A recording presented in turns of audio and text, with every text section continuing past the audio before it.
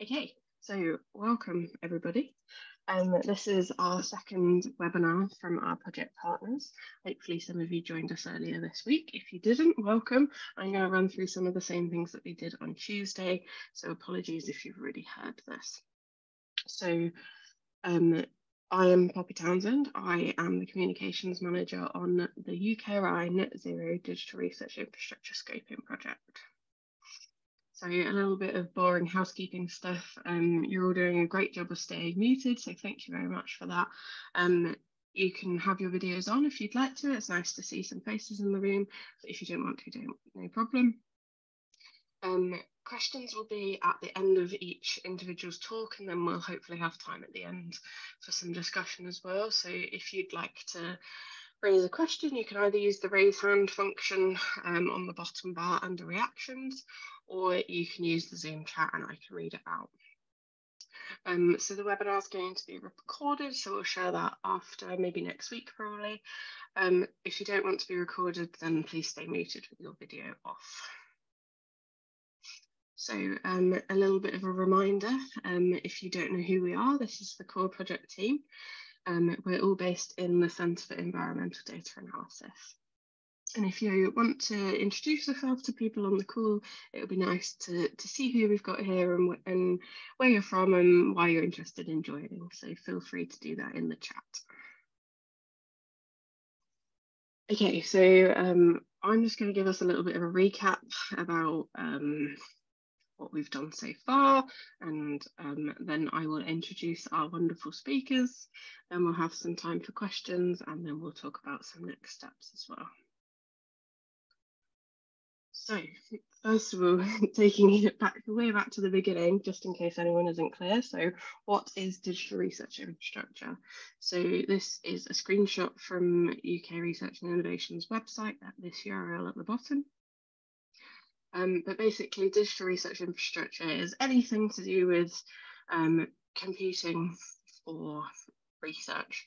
So it can be anything from supercomputing to large-scale data storage facilities like long-term storage, but it can also include things like the software and the data analysis that researchers do on that data.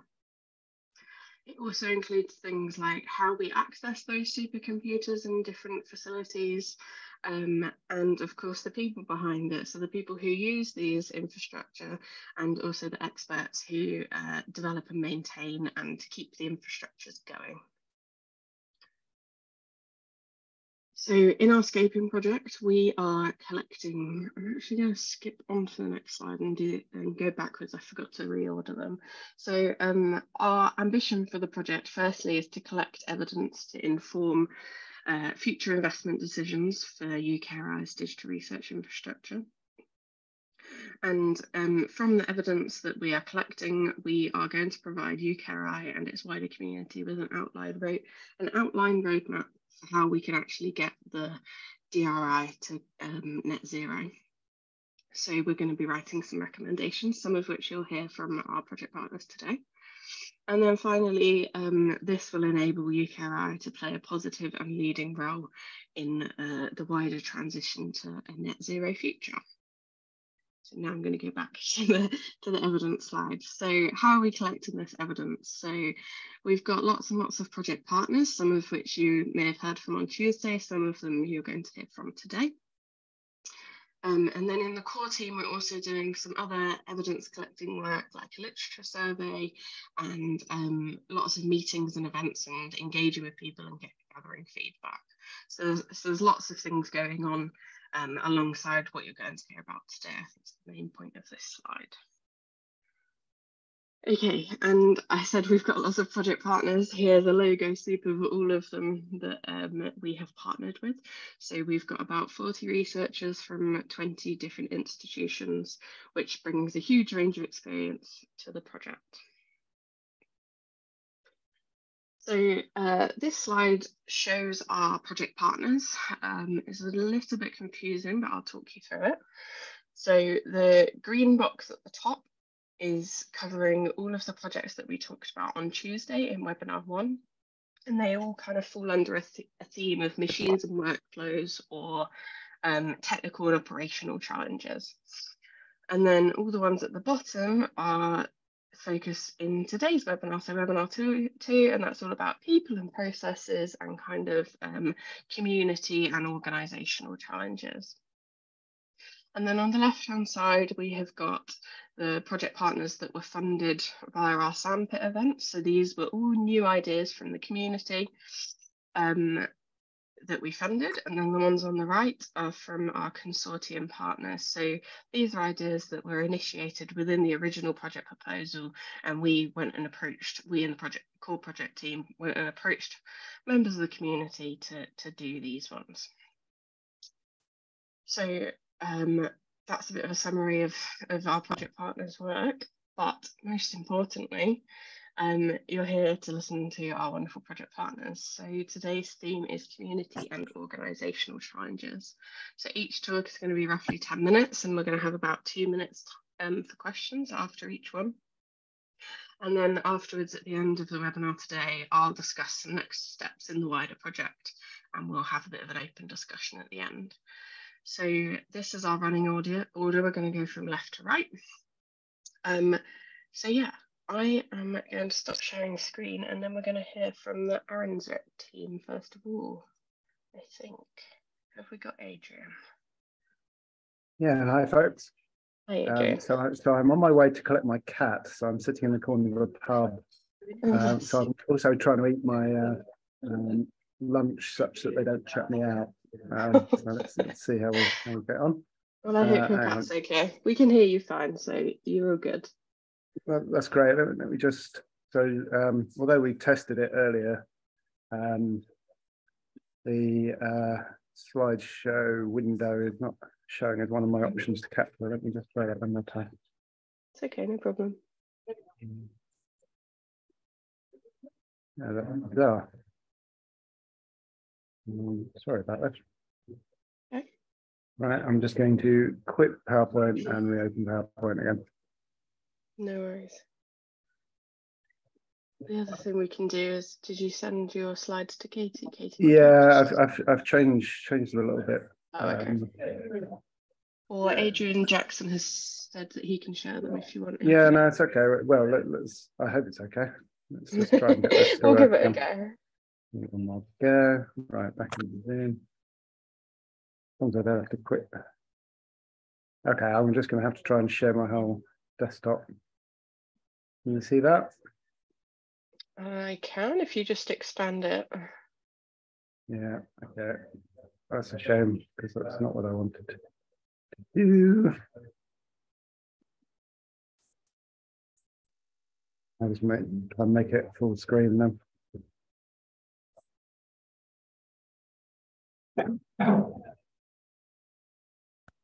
Right, so that's annoying because I was going to use my speaker notes and now I can't. So Arinzrit, and I apologise for the acronym. We put no thought into that. It's just the abbreviation of the project title about responsible innovation towards net zero. This was work we did University of Bristol. Caroline Bird did the heavy lifting with Chris Priest, Caroline Lord, Kelly Widdicks, and myself, Adrian Friday at Lancaster University.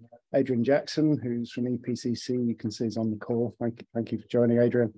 And Gabaran and Simon Lambert from STFC are also part of the project. So what did we set out to do? So we were interested in, this is a qualitative investigation, not quantitative, unlike the projects from a couple of days ago.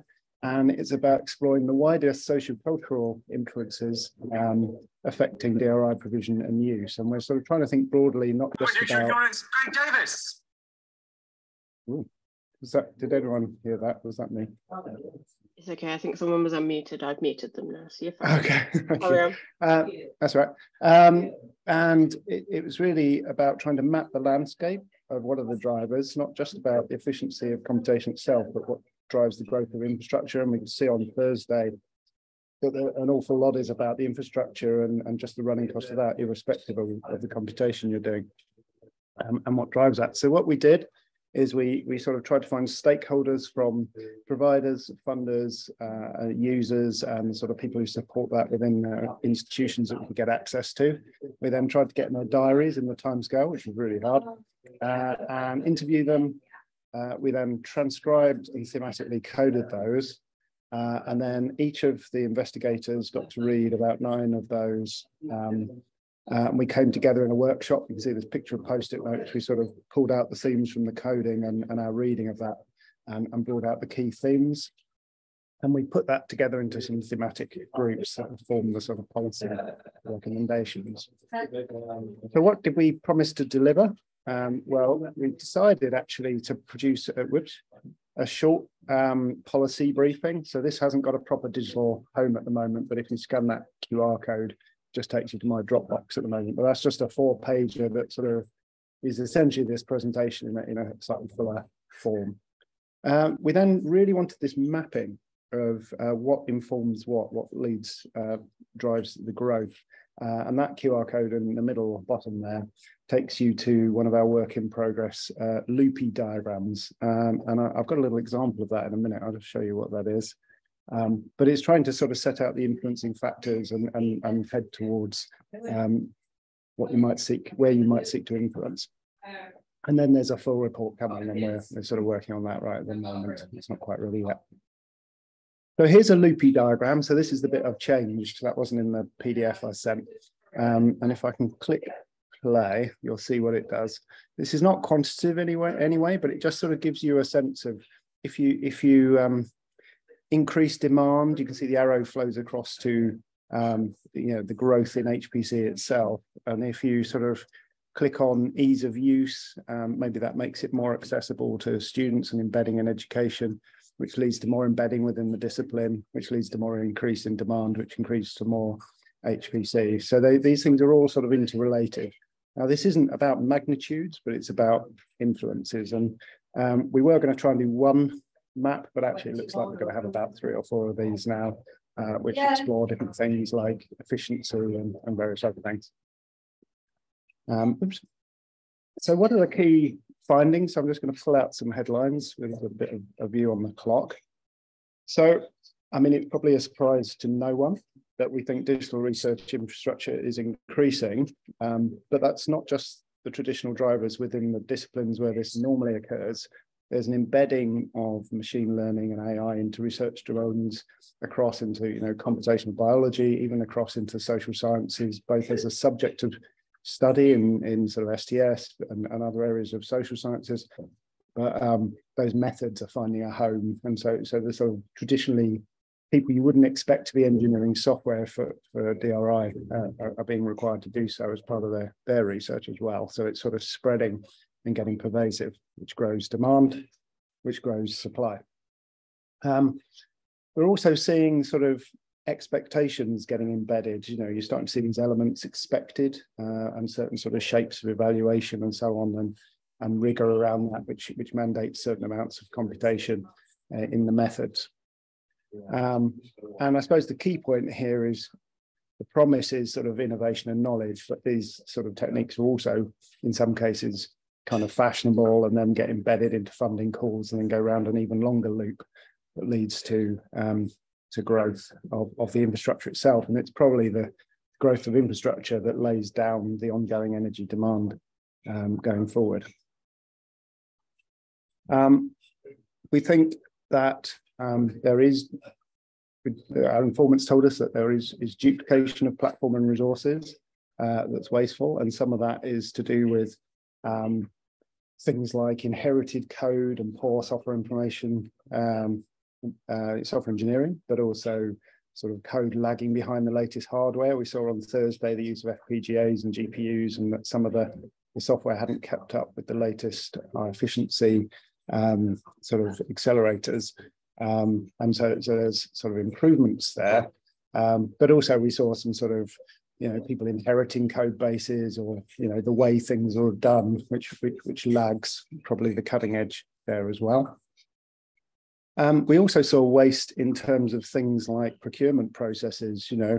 Someone gets a grant at a particular time, it's faster to buy one infrastructure than get access to another infrastructure. So they then procure that and it gets delivered maybe early and then not used, or it gets delivered too late. And we saw a little bit of fears over things like putting health data on shared resources that meant it was done locally rather than on shared infrastructure, or there's duplication specific purposes as well.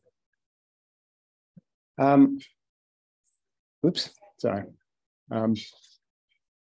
We looked a little bit at the sort of fair data and the sharing data, and we felt that there could be much better embedding of the supporting tools and services here. And I suppose a specific fear there was that people might be redoing work that had already been done through not accessing pre-existing results. And we felt that these sort of trade-offs between recomputing things and looking at what was already out there, plus persisting sort of code and data going forward, was a poorly understood trade-off, and there is more work to be done there. There's a lot of sort of folk knowledge. I think, oops, it's not clicking forward quite as I expected. Sorry, let's try that again.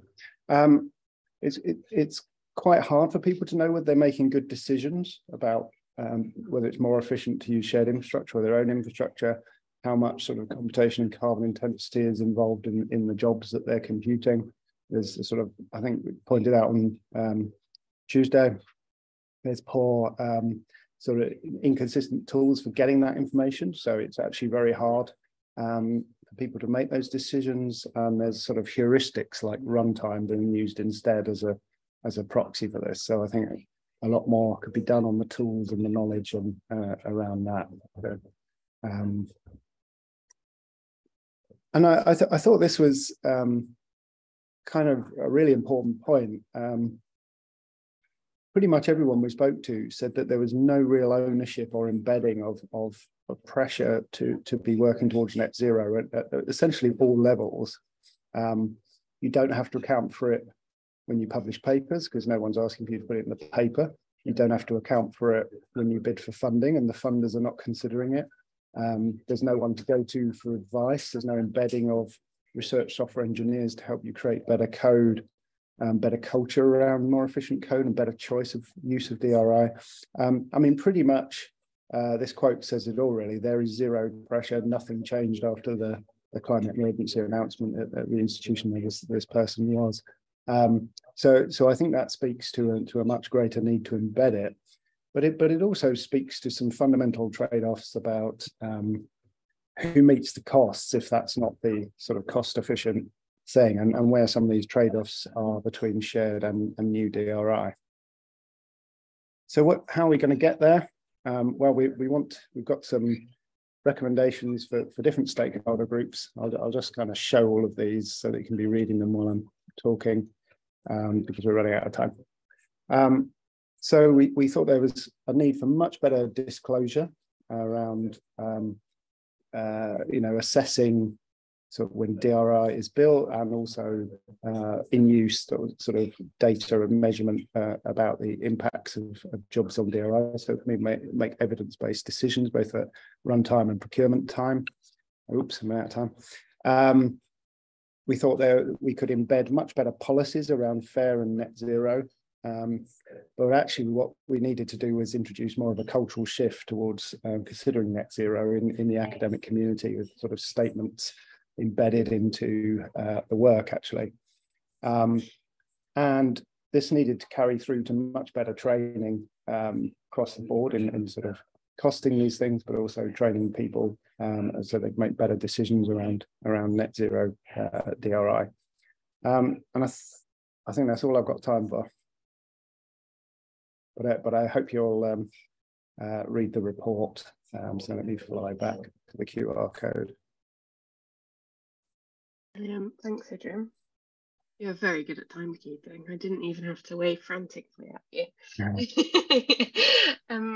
Cool. So if anyone's got any questions for Adrian and the team, if you want to raise your hand, or if you want to put anything in the chat, or maybe Adrian has explained it incredibly clearly and you're all desperate to read the report in full detail. I hope so, because ironically, when I ran through it, it took 5 minutes when I ran through it. So I don't know what I did there. No, I think it's great. I'm just keeping an eye Martin in the chat has said the zero pressure quote is great. Well, great, but also a bit dispiriting. Well, yes, very dispiriting, but great in the sense that it really clearly summarises what we all think is the main concern and issue here, I think. Yeah, I think it's great to have it coming out now. It's good timing in a sense, because we can actually do something about it. And there is quite a good chance that next year there might be something in place to create a bit of pressure, because there are people in UKRI who are keen to do that. And I think this adds quite a lot of ammunition to that. So it's, in that sense, it's good to see it now. So thanks. No, you're very welcome. I have to say, I really enjoyed the little project. It feels to me like the opposite of a massive collaboration. You know what I mean? You get to do a small focus piece of work with people who are really committed, and some really interesting stuff came out in a very short space of time. So I think it's been a good journey, actually. Right. I've just spotted a thing in the chat from Fergus. Fergus, I don't know if you want to, you've got your hand up, sorry. Are you going to expand, or are you going to ask another question? No, I wasn't really going to, I won't expand on the chat because it is a somewhat rhetorical question, to be honest. But I was going to say, I mean, it's interesting, Adrian, because a lot of the points that you hit, as much as you're approaching it from a net zero perspective, actually, we see this across the board, even if you're coming from, you know, an entirely different perspective to net zero. So, for example, orphaned code, the efficiency of code, all of these sort of things, the software, you know, I guess the legacy of software and how that sort of gets carried forward is also an issue we see everywhere, right? So it's nice to see that it resonates not only when you approach it from a net zero point of view. Yeah, thank you. I mean, we've been seeing it. We're doing a little bit of work with DCMS at the moment based on this, which is looking at streaming, and really we're seeing the same kind of thing. It's the laying down of the infrastructure and the growth of the infrastructure that's driving the demand, and the actual streaming part and the network routing and all that kind of stuff is small compared to just having the provision for the peak loads. And I think it's very much the same thing here. We're seeing, you know, computation around the deadlines and peak happening, and drives another cycle of growth to the next infrastructure, which lays down the energy demand for the next 10 years, you know, and that's a tough thing to stop, but I think that's the thing we have to try and address.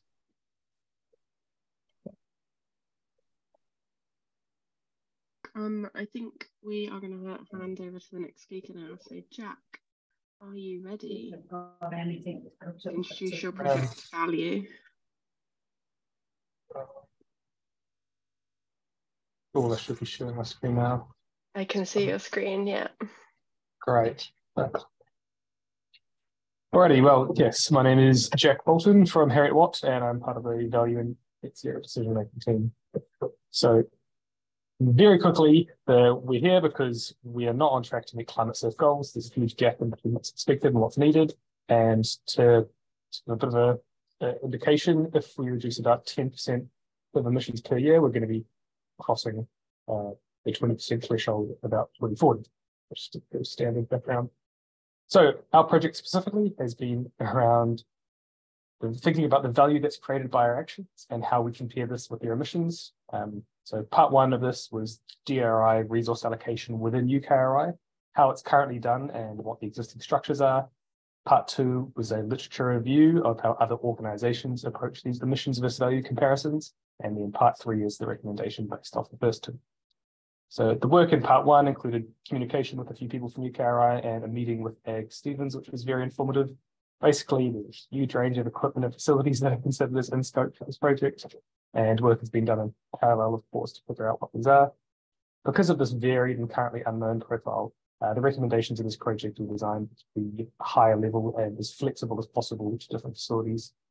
It was found that there was no formal methodology for allocating DRI across the councils, and that the usual processes have occurred where resource management frameworks are only set up when resource limits are approached, such as financial budgets or physical infrastructure capacity. For part two, in this work, we're defining value as the benefit that undertaking a task generates for an organization. So in a for-profit organization, this value is simply how the task would affect current profits or future profits. Whereas for non-profits and public organizations, we require more complex systems to identify what your goals are and assess how your actions are progressing towards them. So in this field of performance measurement systems, there's a wide range of methods that are used by different organizations. Some are listed here, such as public value scorecard, intangible benefits approach, and expert elicitation. They all involve comparison back to an organization's stated goals. The differences then start to come out about methods for judgment, estimation, direct quantification of the benefits. So I originally expected to spend the bulk of my time getting into the nitty-gritty of these different methods. And while the full literature review can be found in my report, the main learnings were that the more the direct the quantification is, the more time and effort it takes, and that each organization or department will cater a specific method to their own circumstances. Considering this and the vastly different nature of different facilities that are considered within scope at DRI, the research then slightly shifted towards presenting a spectrum of value comparison methods that could be used by different facilities and a supporting framework to ensure that these comparisons, as well as other innovations, will actually result in emissions reduction along climate safe pathways. And the supporting framework that was investigated was task schedulers, and how awareness of energy use and the changing carbon intensity of the electricity grid could be used to efficiently schedule tasks within an emissions budget. The value comparison then comes in as the prioritization method of the schedulers, which either directly or indirectly answers that question of comparing values with emissions generated. And for tasks that do end up getting deemed low priority, it isn't that they simply won't get run, that they need to be scheduled for a period of lower carbon on the grid, or feedback is provided to rewrite them in a more energy efficient way. So I'm not going to spend too much time talking about my literature review of schedulers, as I'm sure there's a lot of people on the call who are quite familiar with them. But the interesting point I want to make is that to know about what resource constraints the schedulers are treating as key. So here we have 3 different schedulers from literature that use temporal shifting to increase utilization of renewable energy. The key difference from these to my design is the overarching constraint that is optimized within. So as these are from area of climate awareness, but no real commitments or actions, the key constraints are the traditional resource limits of infrastructure capacity and financial electricity budgets. And then the resulting percentage increases in renewable energy utilization seem to be seen as nice to have improvements rather than kind of founding directives of their design. And in our era of net zero pledges and low carbon roadmaps, it means that emissions reduction needs to be a planned part of the system rather than just a co-benefit. So I very want to quickly just touch on temporal shifting here. And here we have the electricity demand for Great Britain in January of last year, and below it, it's the wind generation. I know that everyone's aware of intermittency of renewables, but I just want to reiterate that increasing capacity will multiply the effects of intermittency. So for example, even if we quintuple our current wind farm capacity, we would have huge periods of overcapacity, but still periods of undersupply where dispatchable fossil loads or stored energy discharge is needed. And while the materials of storing potentially weeks of a nation's energy use could be questionable, the high environmental, embedded carbon and financial costs that are associated with this type of grid level storage and its surrounding infrastructure mean that there's always going to be huge incentives to shift our energy use in line with what renewables are producing. So going off this, the overall very blunt recommendation is to implement, for UKRI to implement some sort of system that monitors emissions from DRI use and then alters it in line with the diminishing allowance required for a net zero pathway. And a specific example of this would be an energy use register and a flexible smart carbon scheduler system. So by energy use register, what I mean is a register that keeps track of the energy use estimations of all things that are all DRI that's considered in scope for this commitment. The key recommendation is that this would use a principle of differentiated scrutiny to apply different levels of detail or granularity to different facilities, depending on how much energy they use. The reason for this is simply to focus efforts on areas that need the most emissions reduction. So this is an example of what a flexible smart carbon scheduler might look like. Scheduler receives a task, prioritizes it into a queue by the chosen method, and outputs them to the hardware as allowed by run criteria. As mentioned earlier, the prioritization method would act as this value comparison method. These could range from very direct scoring quantification, a relative comparison between queued tasks, or self-scoring by users, which use similar design principles to that of common pool resource, or even no prioritization at all, either way to put it. Different facilities would be obviously different to different methods, and this is an area that will probably require a fair amount of additional work during implementation for a specific location.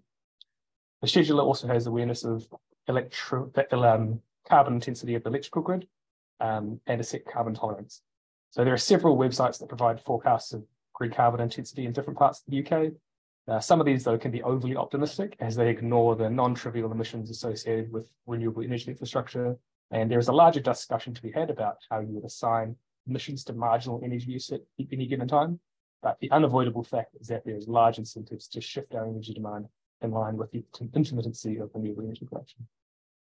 So another key part about the system is, of course, the emissions tolerance or carbon budget. Now, I know the idea of a carbon budget may seem like a large jump for some people, but I really want to stress that by committing to a hard date for net zero and committing to a pathway towards it, we've already set an implicit carbon tolerance pathway. Whether this is monitored by a hard set budgets or simply retrospectively monitored checkpoints for each council, there is still this underlying implication that our tolerance for emissions will no longer be infinite and must reduce. So there is much work to be done about how you would assign various budgets to different facilities in an equitable way. The simple option would just be to cap at current levels and decrease 10% per year.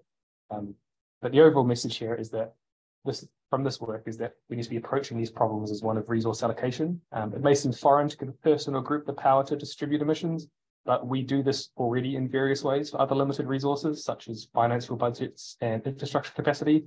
Already there are systems in place at UKRI that determine which councils or facilities get access to funds and distributing very sought after equipment between facilities as it goes on.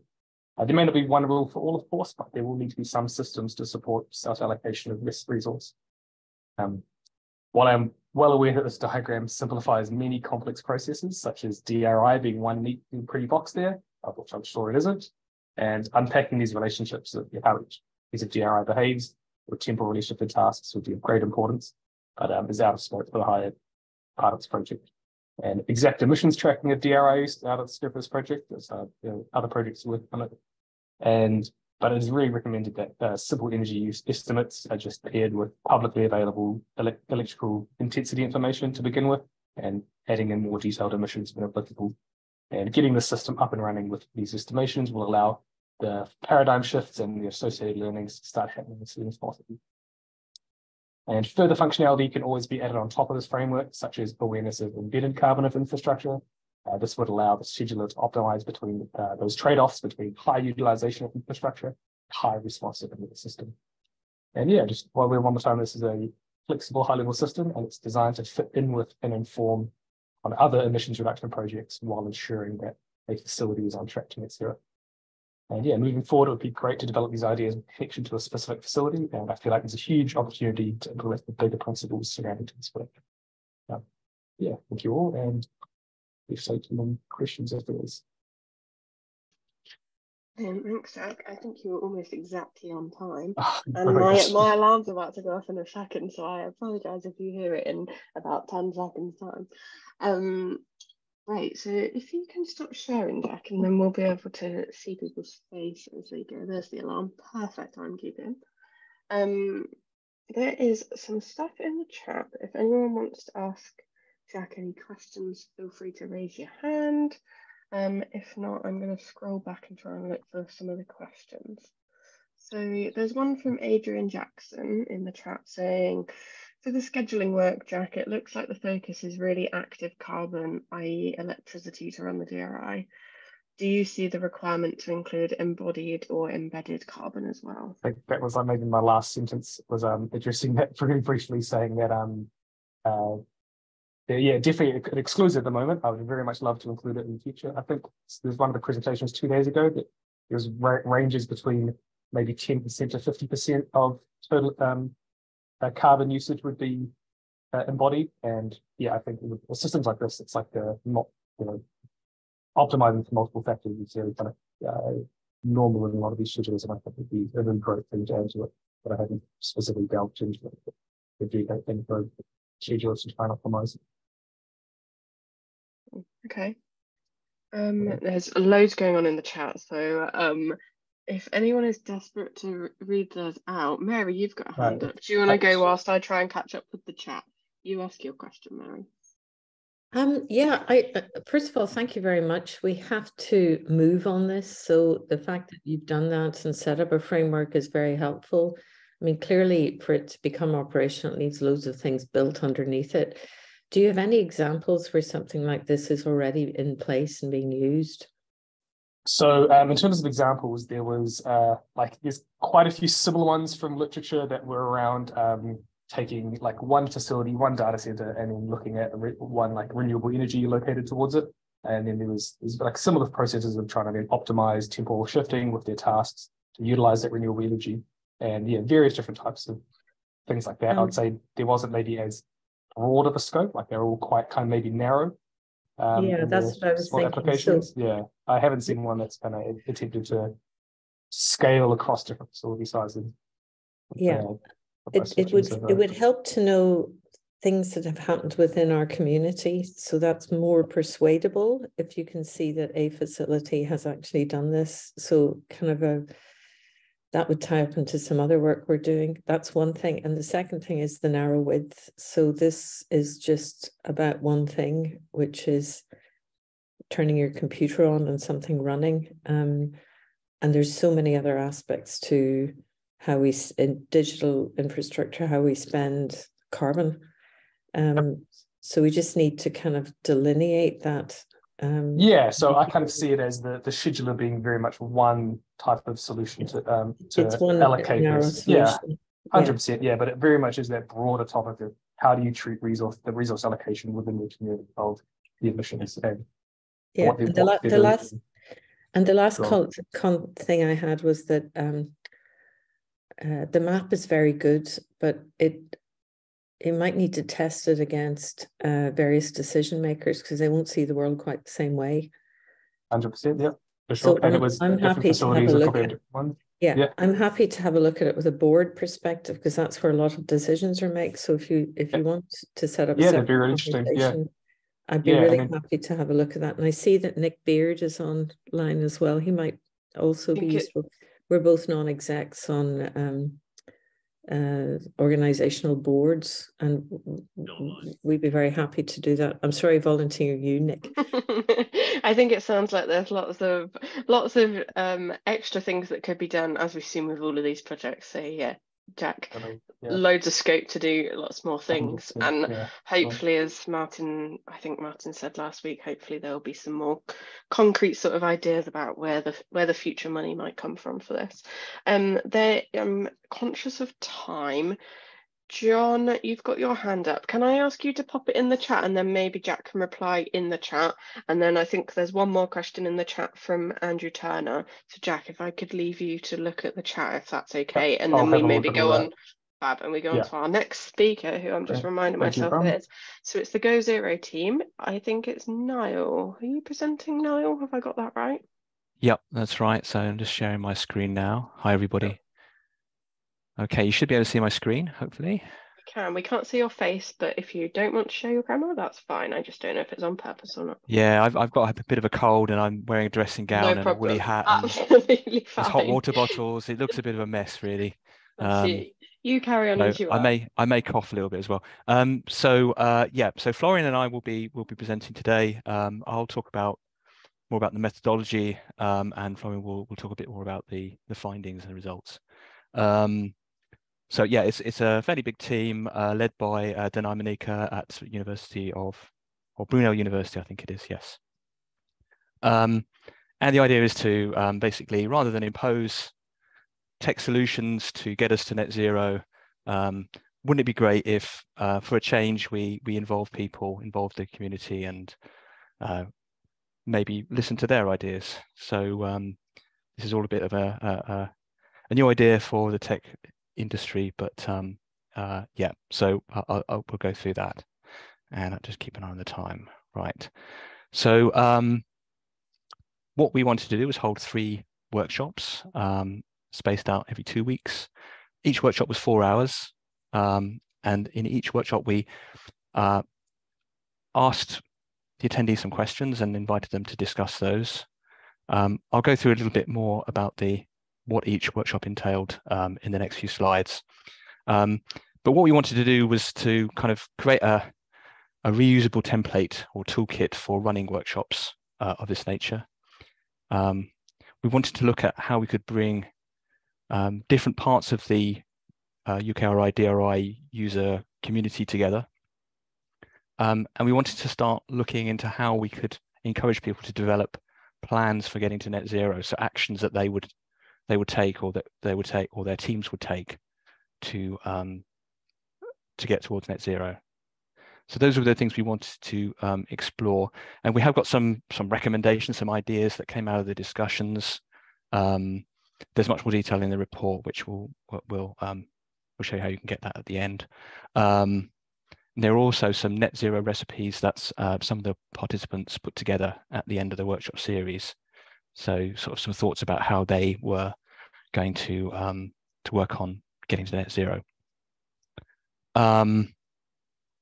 Yeah, and we also took some surveys before and after, and we were able to measure the effectiveness of the workshops in getting people thinking and improving their awareness. In terms of workshop design, we had a theme for each workshop, so it might have been energy or carbon or action plans. We recruited from a range of different backgrounds inside the UKRI DRI community. So we didn't want to have just scientists or just engineers or just policymakers.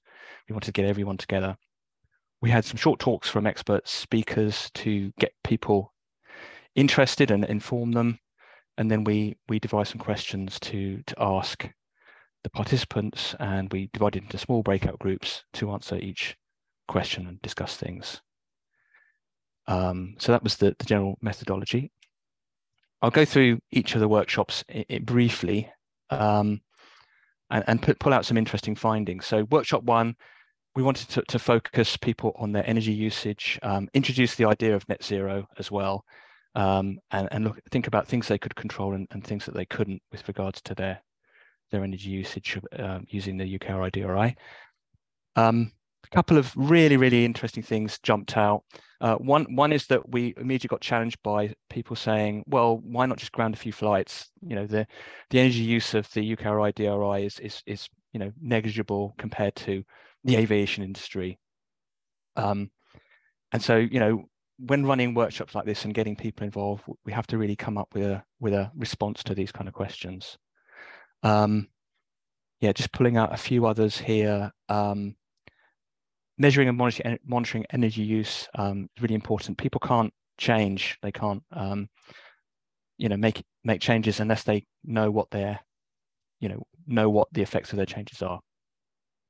And embodied carbon costs were much higher than maybe people thought, certainly than I thought. In workshop 2, we looked a bit more at the carbon side of things. So rather than energy, we are now looking at carbon and discussing the carbon intensity of the energy supply. And the participants thought that one of the main things was that standardizing the measurement of carbon intensity and carbon usage is really important in going back to that measuring and monitoring side of things. Prolonging the equipment lifetimes might be really significant, and one of the participants had the suggestion that we really optimize the maintenance of equipment. That might really help. And we talked about green schedulers in the previous presentation.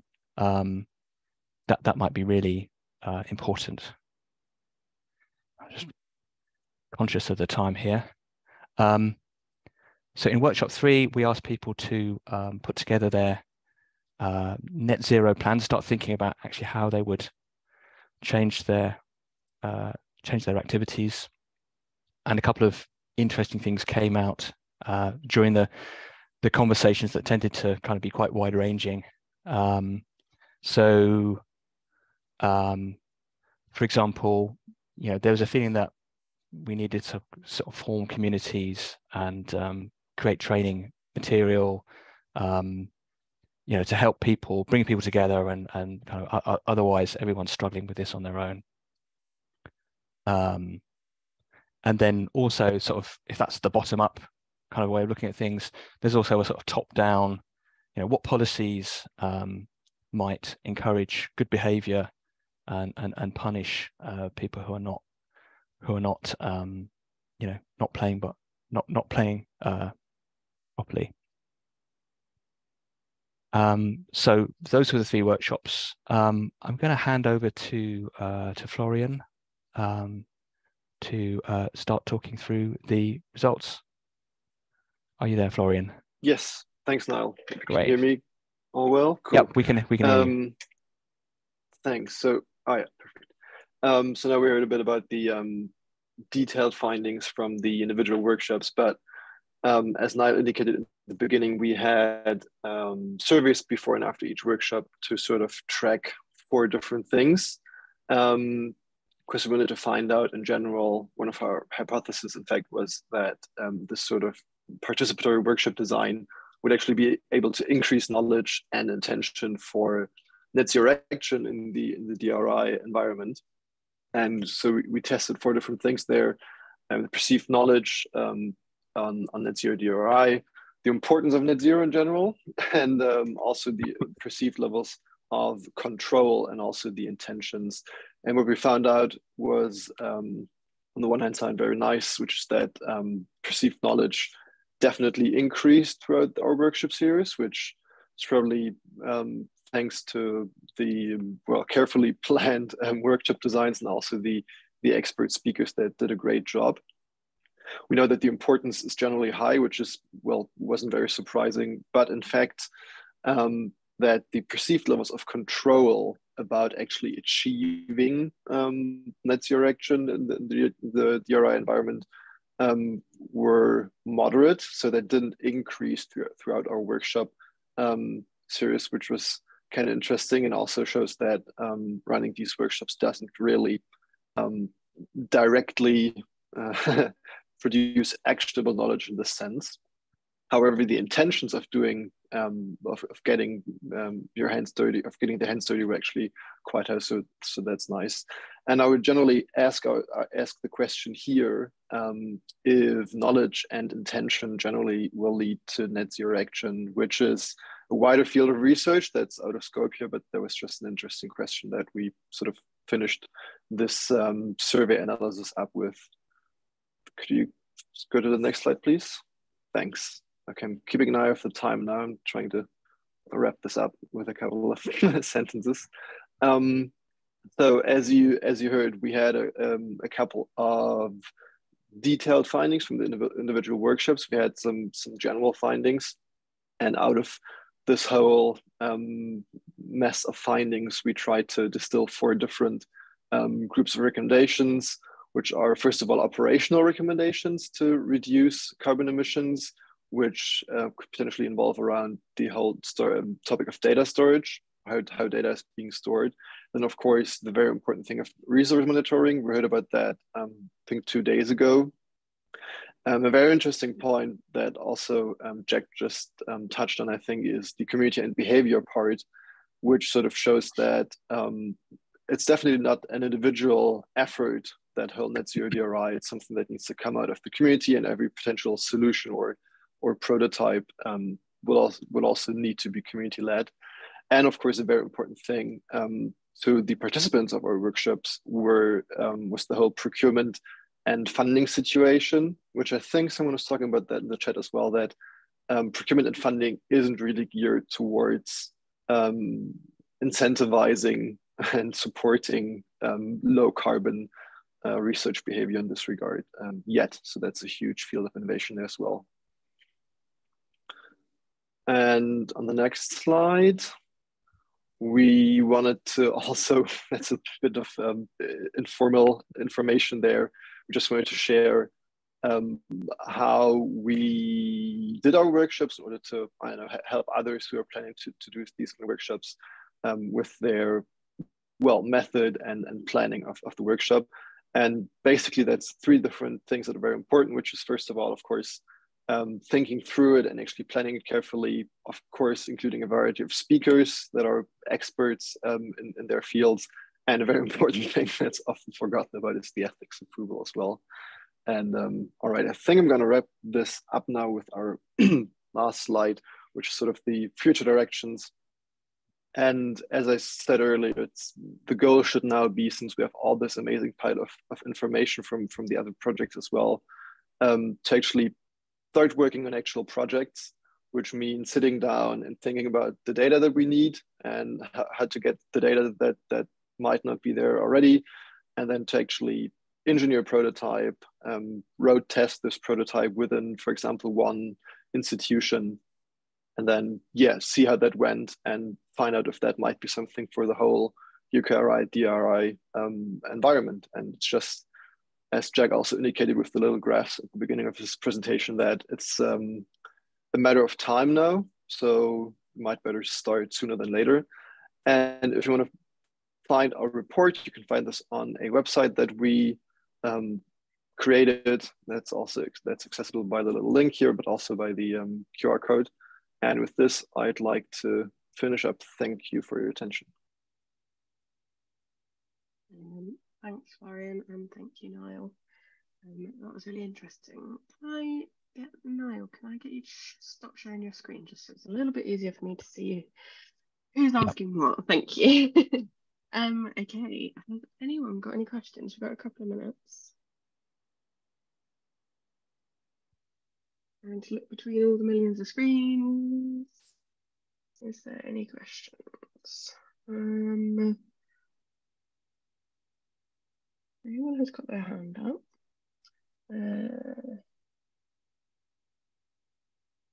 The chat is going off, but I can't necessarily see any questions in it. Please someone shout if I've missed one.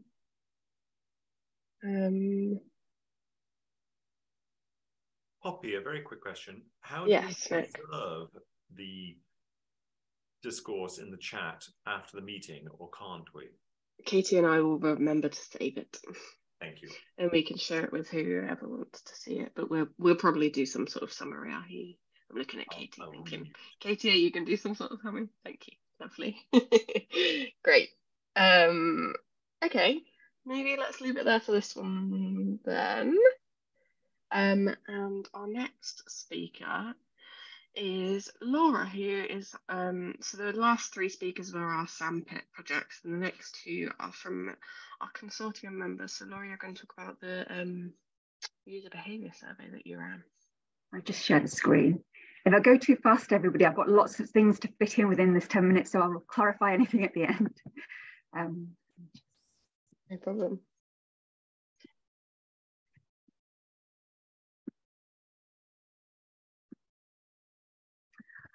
Okay, so this part of the project was the user behaviour survey, and I've been working on this with Charlotte.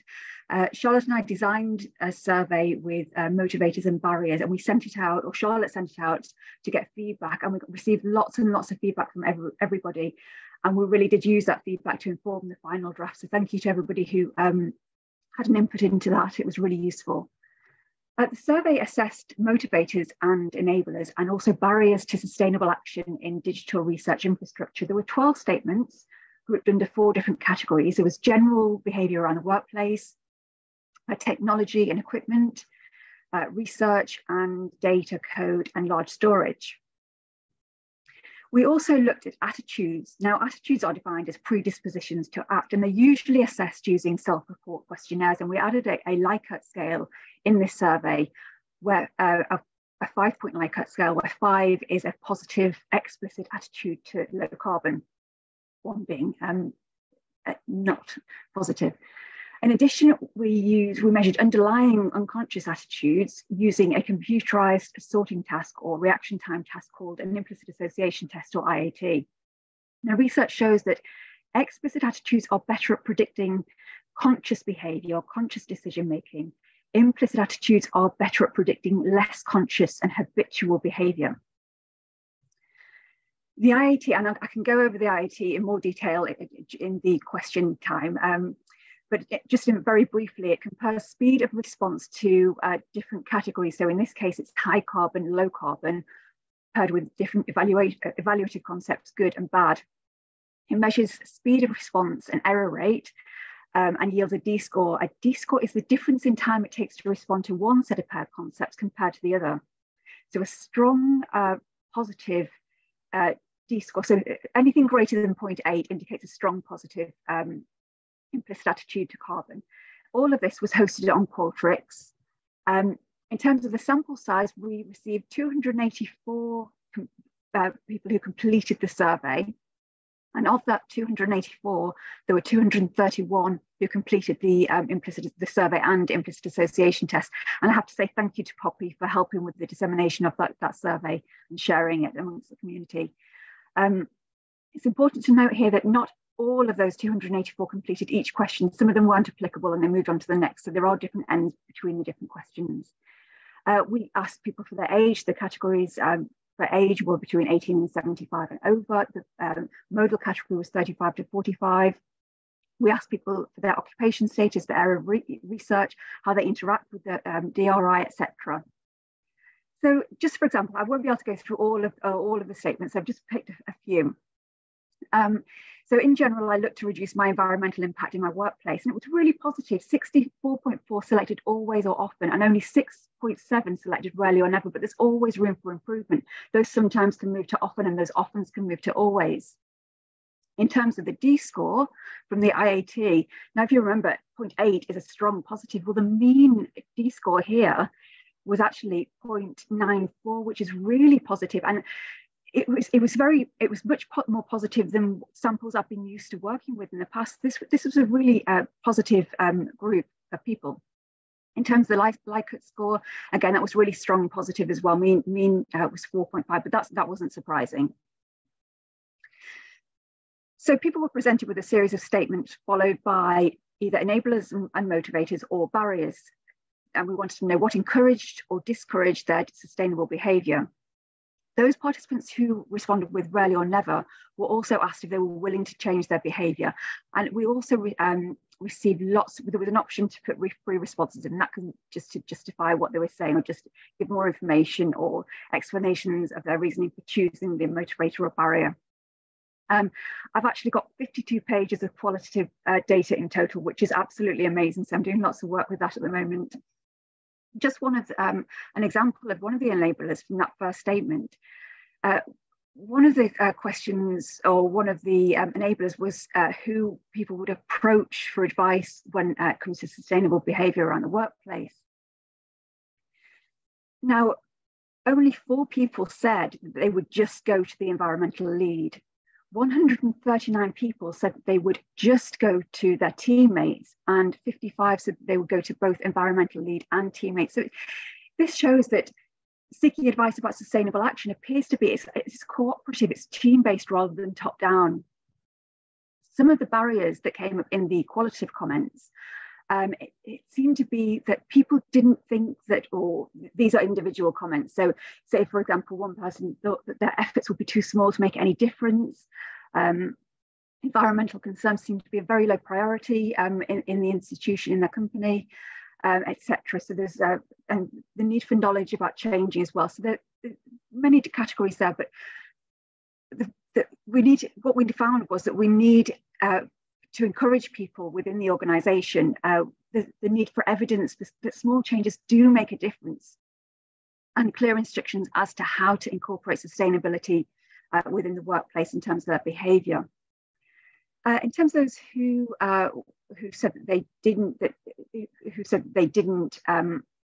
think about the environmental impact in their workplace, people did say that they were willing to change, that they were willing to consider the environmental impact.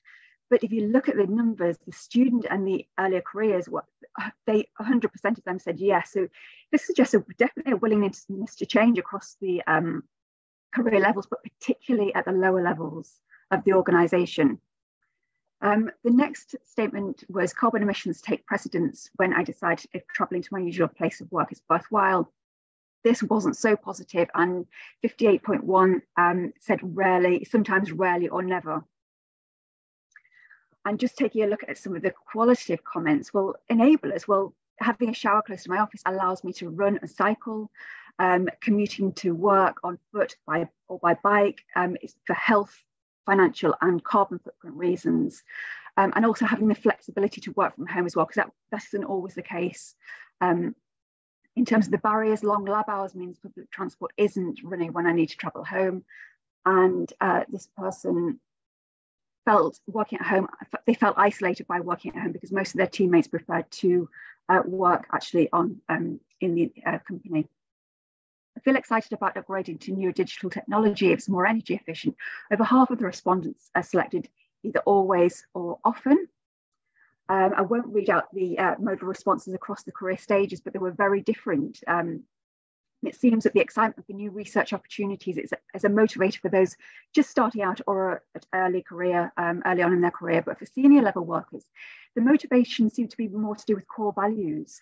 And then moving up to the intermediate levels, the motivation seemed to be to save the institution money, which is probably influenced by their role and pressures within their job or within the organisation. I think about the link between storing data and its environmental impact.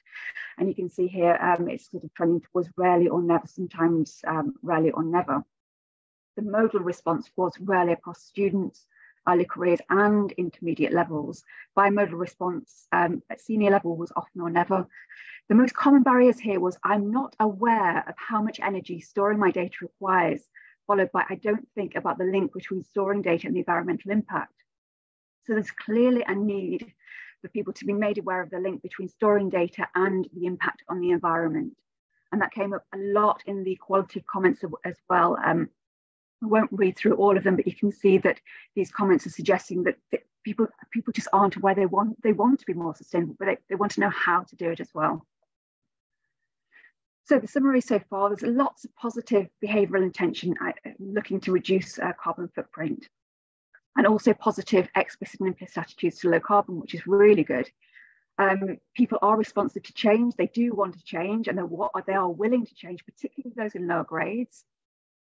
Sustainability in the workplace requires critical enablers, and advice from teammates is a preferred and powerful enabler.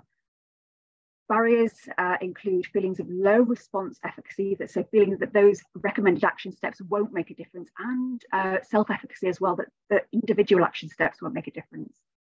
And there's also a lack of information. And when it comes to travel, the significant barriers are both with respect to travelling to work and travelling to conferences. I didn't include the travel to conferences within this talk though. But we do clearly need to address these barriers. The next question is, how do these enablers and barriers connect to psychological profiles? For example, the intersection between explicit and implicit attitudes. So testing these different attitudes enabled us to do a segmentation analysis. So I've been working with a colleague at Edge Hill on this. And what we did was we categorized them into true greens. We call them true greens, hidden greens, surface greens, and non-greens. True greens are those with a high explicit attitude and a high implicit attitude. The surface greens are those with a high explicit but lower implicit attitude. We've got hidden greens, and those are people with low explicit but high implicit, and non-greens who are low on both measures. And that's how we operationalized it here. The next focus here is comparing the true greens with the surface greens. The true greens, just to remind you, they report a very strong pro-low carbon attitude and have a very strong pro-low implicit attitude. Surface greens report a very strong pro-low attitude, but have a weak pro-low implicit attitude. So very different psychologically. So just some preliminary observations. True greens highlight personal responsibility in overcoming barriers. And this is all the qualitative data here. It's I am willing to learn. And the second statement that they were faced with a barrier, this person was faced with a barrier, but they actually changed to an electric car, even though it's more expensive. If somebody says that they would happily use public transport if it was available. But when we look at the surface greens, they don't downplay that personal responsibility in overcoming barriers. They refer it to other people. It's when we are not being encouraged to work in an environmentally conscious manner, it's not their problem, it's somebody else's problem. We are never reminded. They're putting the blame elsewhere. It's not down to them. And then true greens highlight self-response efficacy. So when I worked on campus, I would frequently switch off monitors that others had left switch on. And on the previous slide, I don't think I read that the previous statement, but the surface greens said that they saw lots of computers left on, but they didn't say that they did anything about it. But these true greens are saying, when I worked on campus, I would frequently switch off monitors. And so that's a really nice comparison there. And making the environmental argument that storing all data is both intellectually efficient, but also environmentally damaging, etc. So I'm just conscious of time here.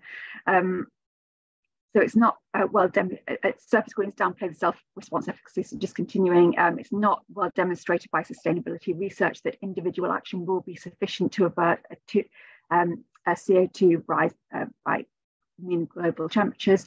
If I know more about how to do it, I would do. Our volumes are small, so any impact of choice would be insignificant.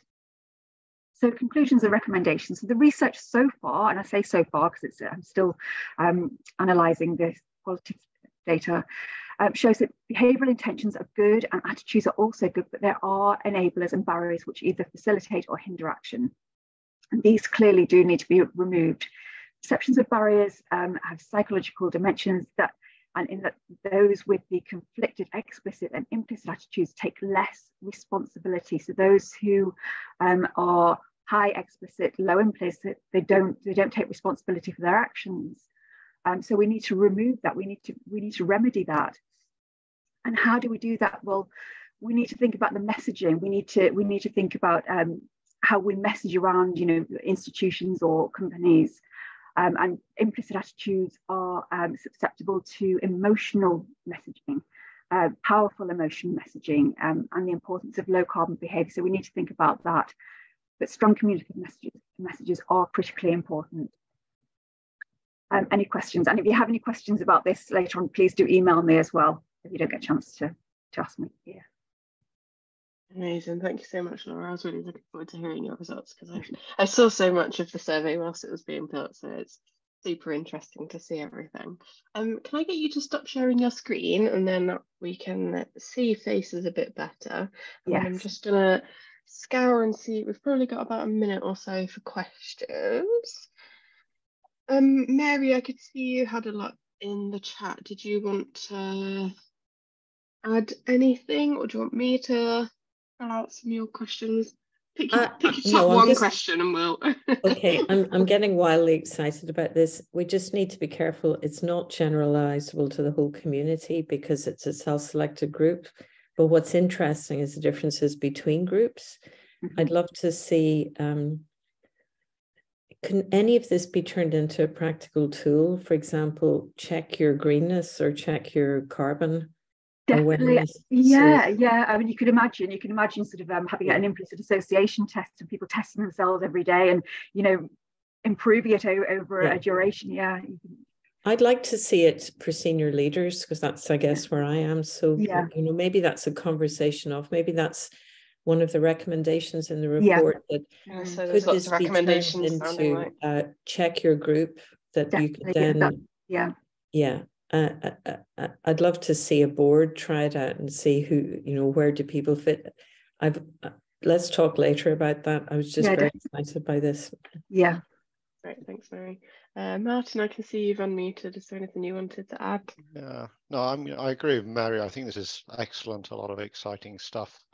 I mean, the thing that seemed to come out there was, well, first of all, you reiterated this point that there's not much pressure that people are feeling, and it would be helpful if there was some. Oh, but the other interesting thing was the importance of teamwork, and I thought maybe there's something there, and that's a way that we can encourage change is by encouraging people to work a bit more in teams and talk among themselves about the options that are available. Mm-hmm. Do you think is that consistent with your interpretation? Definitely, because and it is, but I mean, like I say, there's like 52 pages of qualitative statements. I was so surprised because I always think, you ask people to do a free response and they'll just skip past it, but there was so much. I was so impressed. It was great. Passionate. But these comments, it is being reiterated in the qualitative statements as well. So and teamwork, working together, and people feeling isolated when they don't have that option as well to be sustainable. That came out as well. Because I hear anecdotally that some people feel a bit reluctant or have felt in the past. I think things are changing now. That it's becoming a socialized topic, as it was. It feels definitely safer. Yeah, people are definitely becoming more aware, and it's easier to talk about. It's more of a normal conversation now within the workplace, whereas, you know, not so long ago it would be like, what's this? Yeah. But Great. Also lack of knowledge as well. I think that's really important, that people just do not associate you know, sustainability with research. They really don't. I mean, that really did come out. And I mean, I did only just, you know, bring up a few questions here, but you know, they just do not relate sustainability and research and data storage, or, you know, that was a really strong point that came out. Thanks, Laura. Right, I'm going to move us along, so because there's so many things that we want to discuss, and I'm sure we can have lots of discussions at the end. So I'm going to pass us over to our final speaker, which is Harriet, and you're going to tell us about the Art Commission. Hi everyone, thanks Poppy, and thanks for that, Laura. I was really fascinated listening to you talk about that. I might follow up. So just 1 second, I'll share my screen.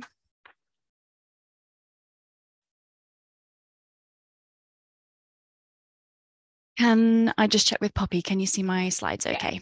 Great stuff. So everyone, as Poppy described at the very beginning of our session today, there's a segment of this scoping project dedicated towards an artist commission. Now you might be wondering why and how, and that's why I'm here to speak to you. So my name's Harriet Richardson. I'm a communications manager and I work for the National Centre for Atmospheric Science. Poppy and I have been working on this together for a little short while now, and this is what's been going on so far. So a little bit about the why. So as you're all aware, this scoping project is UKRI wide, and so we mustn't forget that that also involves the arts and humanities.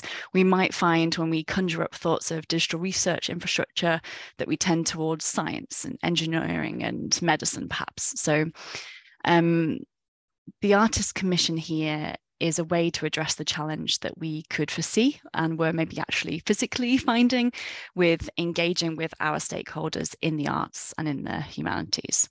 So there's a real great potential in involving those people who use digital research infrastructure in the arts and humanities in this scoping project, and this is just one of the ways that we're aiming to do that. So through commissioning an artist to create an artwork and run some stakeholder engagement activities, the aim was to stimulate and strengthen some conversation and some ideas that's going to lead us towards hopefully finding some solutions for this net zero challenge. So later on last year, sort of in the autumn time, we put out an open call for an art commission, and we were able and delighted to commission someone who I'll introduce shortly. They're not here today, but I will get to introduce them. And part of the commissioning process, the main sort of focus for the brief and for the artists that we were going to work with was that we really wanted to draw in some fresh perspectives. I think we can really find when we're collectively trying to address a challenge that we've maybe not found the solutions for just yet, it might be beneficial to maybe think outside the box and have some new ideas and some new approaches. So that's one of the things that we're trying to do with this. And I guess that sense of bringing together our different communities, which is nice to hear, given that when we just finished Laura's Q&A, we were thinking about teamwork. So I guess there's an element here to continue that. So here's Paul. So this is the artist that we've commissioned to work with this from later on last year through to the summer this year. So this is Paul Milhouse-Smith. He is currently in Nottingham installing an art exhibition. So that's why Paul couldn't be with us here today, but that's his smiling face stood next to a 3D ceramic printer. So Paul will be working with us to design not only a physical artwork, but also a sort of virtual creative art environment as well. That's going to be stimulating some really interesting conversations across all of our research communities, regardless of the discipline. And at the moment, some of you may have already attended. I think I see some names that I recognise, and some of you might still get the chance to sign up to some sessions that Paul is running, which will be feeding directly into the work that Paul will be producing. And it's just so important in capturing some of the conversations that we're having around this space. So a little bit more about those workshops. There's 4 in total. You can still express your interest to attend the final 2. I'll give a bit more information on that at the end. So in the workshops, the people that attend are invited to think about their own attitudes and experiences towards digital research, maybe drawing on some of the questions that actually Laura and Charlotte were thinking about in their survey. And then through some different techniques, we'll be sort of drawing out a little bit more of their thoughts around the future of digital research infrastructure, and really giving them the space to explore about what it is they hold important about the research they do, or the research that they support, and the ways that that all happens currently in the world that we're living in, and with the challenges we're facing with climate change. So everything that happens in these workshops will be taken by Paul to feed in to Paul's physical and virtual artworks. I won't read this out, but this was some very encouraging feedback from an attendee at one of Paul's first workshops. I think as a sort of personal development opportunity, it's nice to sort of maybe step out of your day-to-day. And I think this person found it really interesting and useful to think about their work from a different perspective by using art as a means to think about this challenge. I'm just going to give you some mini insights into some of the things that Paul will be producing. So as we said, everything that Paul is making is going to be inspired and drawing on conversations with all of you and further digital research infrastructure experts. There's going to be a physical component, and this is going to be using some ceramics, as I understand it, an idea that they will be vessels of data, and that they will be drawing on some of the world's earliest examples of capturing data through image, and how we might use that now to capture the data and information we have about digital research. And then there'll be a virtual component, which will be like a sort of virtual reality space to experience the artwork in yourself. So this gives people a chance to experience the artwork remotely, wherever they might be.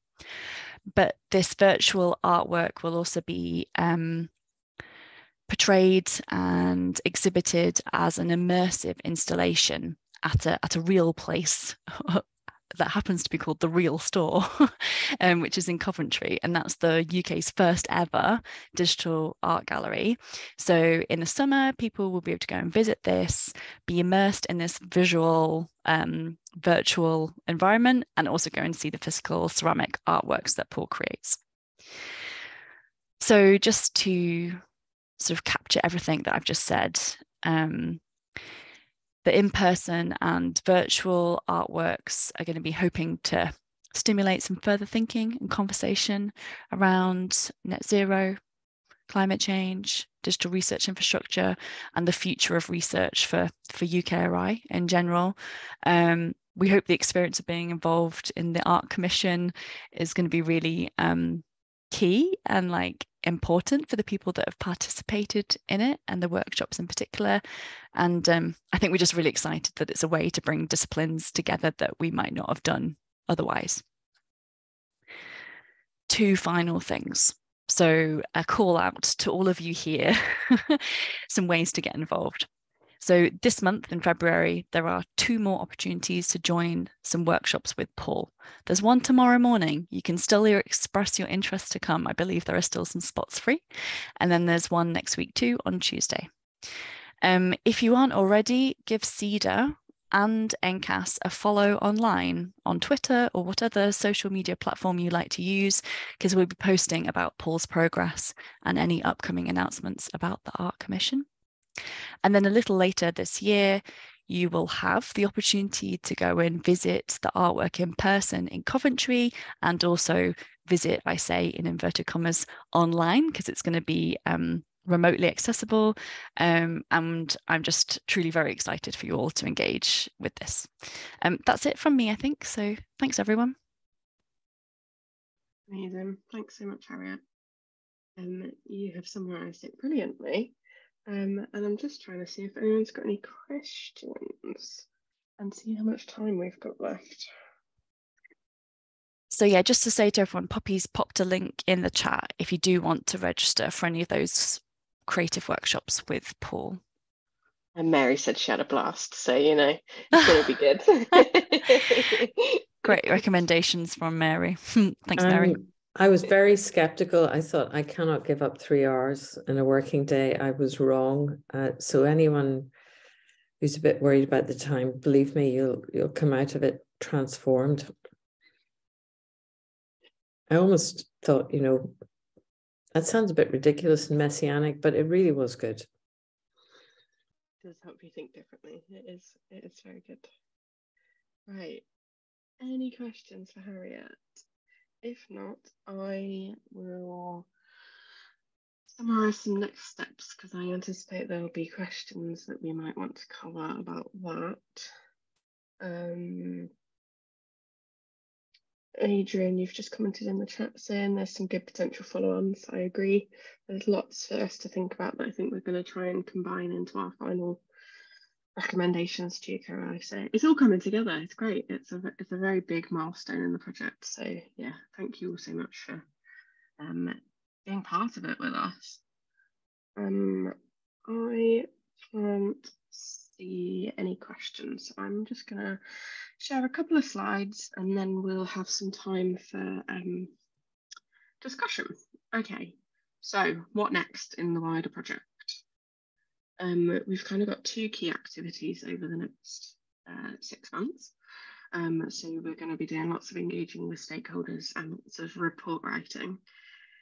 So we have got a whole heap of meetings and events planned, coordinated predominantly by the core team.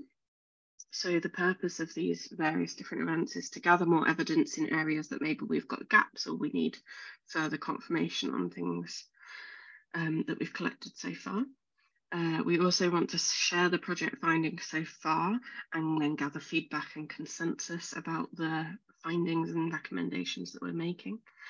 And then the outputs from all of these meetings and events are going to feed into the final report and recommendations that we create. So I've just included a bit of a rough list of the upcoming events that we've got planned. Some of them are invitation only, some of them are for maybe different stages of careers. So we've got some early careers workshops that we're planning. If any of them are of interest and you want to know more, get in touch with me and I can tell you more, but we will be advertising the ones which are open in due course. Okay, so the second activity that we're going to be focusing on is lots of project reports. So we have already written an interim report, which some of you may have already seen. So that was published in the summer last year. We're going to write another technical document similar to it in spring, so in the next couple of months. And it's going to summarise the project partners' work so far and the core activities that we've been doing, and that will have some more recommendations in it. And then we will also be producing kind of a final report which is aimed at decision makers, so that will give a high-level summary with the final overarching recommendations, which is due in June, which is when our project finishes. So alongside that, we're going to be creating lots of supporting materials aimed at the wider research community to share what we've done. So those will be able to be reused by anyone to if you're interested and think that this is important, and we'd appreciate your help in sharing those when the time comes.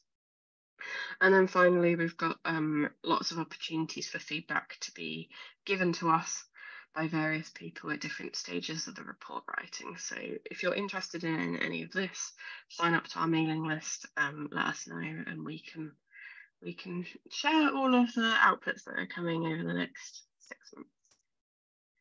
Okay.